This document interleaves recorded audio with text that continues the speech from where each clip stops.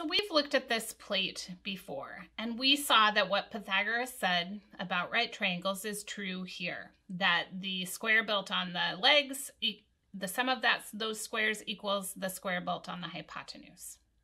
But this is Euclid's plate because Euclid found something else out about right triangles. And what Euclid said was that if you took a line from the vertex of the right triangle and cut through the hypotenuse and cut through the square built on the hypotenuse, you would end up with two rectangles.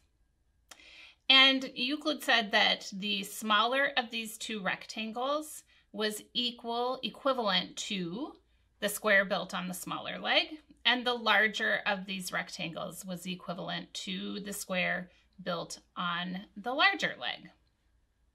So let's see if we can prove this to be true. So we're going to use these parallelograms to help us with this. Now, what do we know about parallelograms and when they are equivalent to rectangles? Do you remember what we've done with our equivalence work with that? We know that a parallelogram and a rectangle are equivalent when they have the same base and the same height. Then they are equivalent. That's going to help us to remember that knowledge as we work through Euclid's plate here.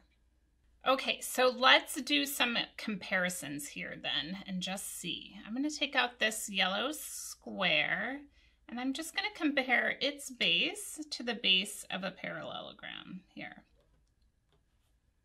Those are equivalent, right? They're the same. They have the same base. Okay, now let's check their height. So I can see the height of my parallelogram right here, and sure enough, the height of this yellow square is the same. So what can we say about the parallelogram and the yellow square? They're equivalent.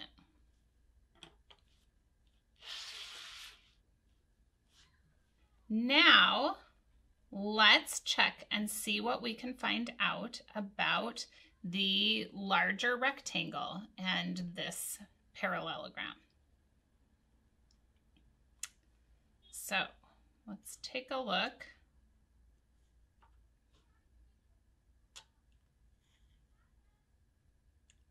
Their bases are the same.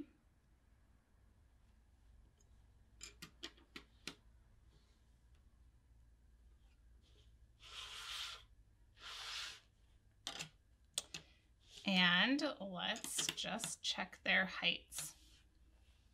And their height is the same. So what can we say about this parallelogram and this rectangle? They are equivalent.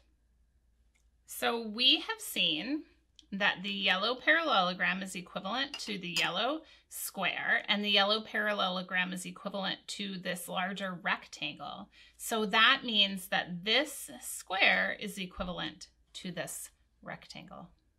Now let's take a look at this blue square and the blue parallelogram. So first, let's check the base, and I can see the base of this parallelogram and the base of the square are the same. They have the same base.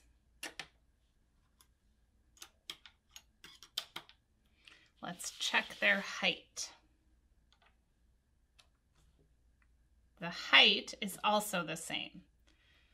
So what can we say about the blue parallelogram and the blue square? They are equivalent. Well, now let's take a look at this smaller rectangle and the blue parallelogram.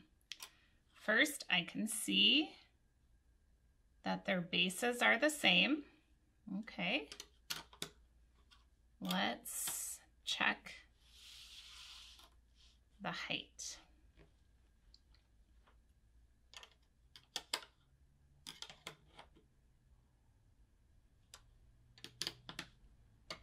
And look at that, their heights are the same. So that means that this parallelogram and this small rectangle are equivalent. And the further, that means that the blue square and the small red rectangle are equivalent, because they both are equivalent to that blue parallelogram. So Euclid was right. If you build squares off of the legs of a right triangle and a square off of the hypotenuse, and then cut a line through from the vertex of the right angle across the square off the hypotenuse, then the smaller rectangle created equals the smaller square, and the larger rectangle equals the larger square. Do you want to do this exploration? Go ahead and do that manipulation yourself.